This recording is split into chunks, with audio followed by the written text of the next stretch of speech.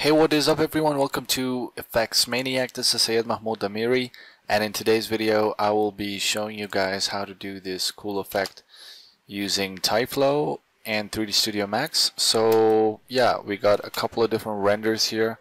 Before getting into today's video, I do want to thank the sponsor of this video, Chaos. So Chaos Group is actually the company who built V-Ray and Phoenix. So if you want to get these products and buy them, you can definitely check out the link below in my description of this video, and it'll help me out as well, and you can get these awesome tools as well. And if you want to get the project files for this, I do want to thank my Patreons here, people who have subscribed to my Patreon page. You can support me and you will get some project files like this and a lot of other project files for other tutorials. So you'll get some pretty cool stuff along with supporting me as well in the process. And if you're into After Effects tutorials, make sure to go to my second channel, AFX Maniac, and support me there as well. Alright, so enough talking, let's get started. I'm gonna go into 3D Studio Max, and it is actually pretty simple. So I'll go ahead, first off I'll create a plane here, and I'll go and right click on the X and Y position to make it in the center of the viewport. Hit R and scale it up real big. So you want to make it big enough so in the end you'll have room to sort of zoom out and get like different angles, but in this case I think it's fine.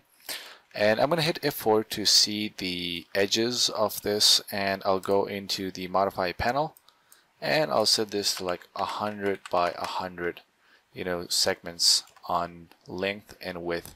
So the reason we want these many segments is because we want to place each particle on each of these vertices. So we'll see in a moment. So what I'm going to do is go to my Tyflow here, just click and drag, and I'll go and open the editor, just scale this down a little bit. Yeah, just move it aside. So I am going to give birth to some particles. So give birth, make sure to start and end, set it to 0.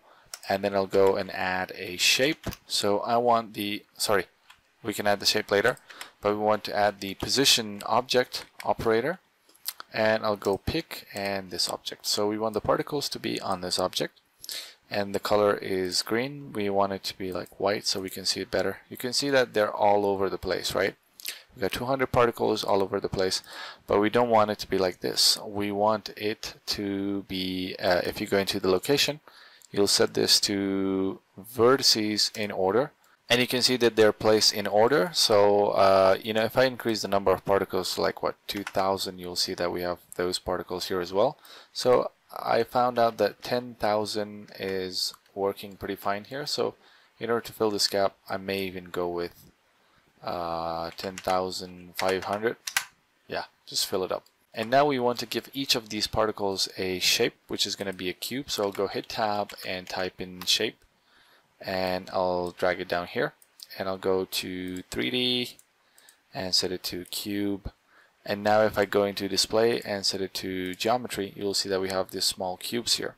So we do want to scale them up, and for that I'll use a scale operator. Hit tab, by the way. And by the way, if you feel unfamiliar with Tyflow and these operators seem a bit strange to you, or you're new to Tyflow, you can go ahead into my channel and check out my Tyflow for absolute beginners tutorial. So I did a couple of tutorials, so you can go ahead and check this out.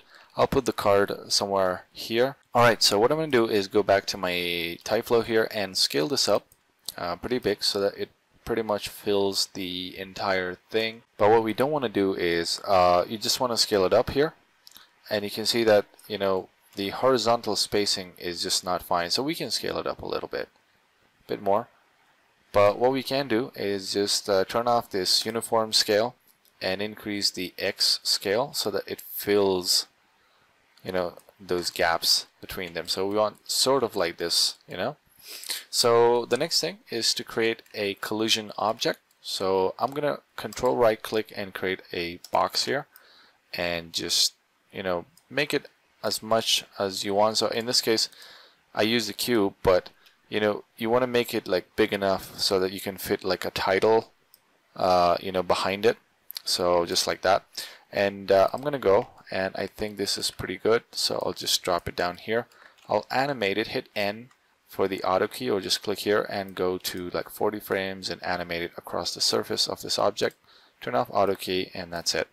And we also want to create control right click and create another plane for collision. So I'll scale this up. Sorry, not that one, this one.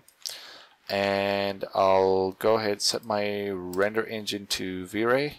So I'll go V-Ray, close this and close this, hit M, because we just want to give it like a simple material, so just a standard legacy material, and just like that. Alright, so we want to add a collision operator because we want the particles to collide with the floor and with this box. So I'll just drop it down here, click on pick, and pick the box and the plane. So now you'll see that they are colliding with the box and the plane. And we do want to select the original plane and just right click hide selection. So right now you will see that they are sort of being moved by this box, but they're not really colliding with each other. So what I'm going to do is I'll use the physics shape here and just drag it down here, and I think that will basically do it. So it may take a while to sort of sim, but you can see it looks pretty nice here, actually pretty good. Alright, so we got our simulation done here. Yeah, and that's basically our effect. So if you go here, yeah, and you can see it's sort of like cascades, which looks pretty nice here. So it's really cool. And the next thing I did, so our simulation is done here, right? I've also added like a spin operator here to make them a bit like spin while they're moving. So it's just helpful, you know. So let this calculate, and yeah, it just makes them spin, right? So it's pretty good, and I think it looks nice. So now you can go into this view, probably like here, and hit Control C and create a camera. You should have probably made your sort of initial plane a bit bigger because we want to have a bigger field of view here, but I think in this case it is fine. I just want to demonstrate the effect, and now I can just hide this, and I'll go back to my Tyflow, and I'll go to here, and I'll hit tab and add a mesh operator in order to see it better. So we got the mesh, and then for the lighting it's pretty simple. So I just added like a big, as you can see even in the render here, see that we have a big light here, right?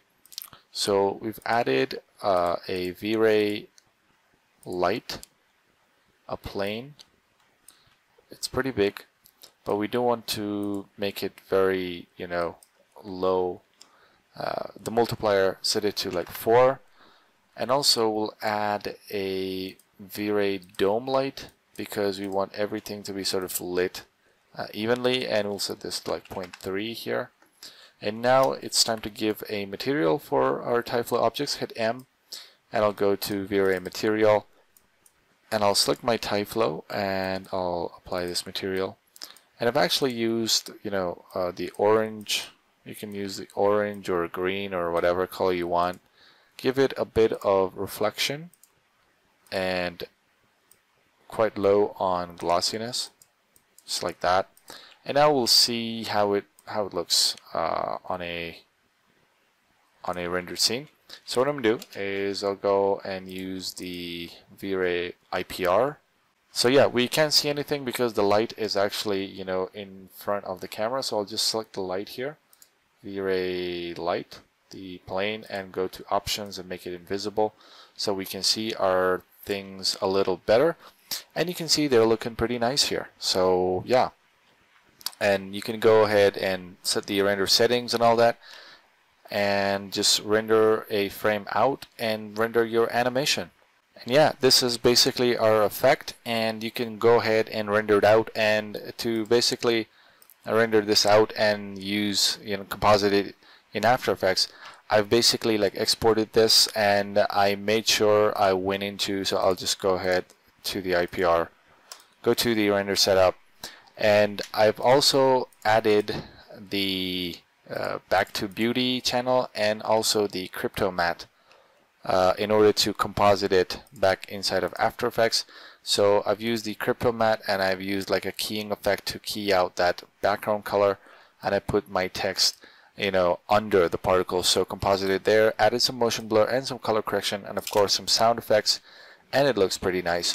So yeah, this is basically our effect. I hope you guys enjoyed it. It was a pretty simple one, and yet it's very useful. So if you want to, you know, if you find it useful, I would appreciate a thumbs up and a subscribe to my channel. And if you want to support me, you can definitely go and check out my Patreon and get some cool project files as well. And if you're into After Effects, you can definitely go and check out my After Effects channel. Alright, so this was today's video. I hope you guys enjoyed it. Hope you learned something from it. Till the next one, enjoy working.